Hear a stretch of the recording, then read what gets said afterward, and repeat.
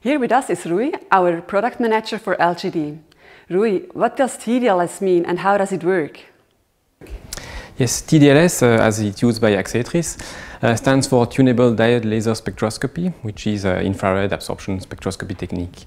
The idea behind is that many gases have absorption band in the IR spectral region, and that means they absorb the light at this specific wavelengths. And if you look a bit closer, for small molecules at least, they are made of many absorption lines, single absorption lines. So to measure these gases, we use TDL, Tunable Diode Laser, that are emitting light at the wavelengths of the interesting compound you want to measure. And you tune then this diode with the temperature or the current through the laser.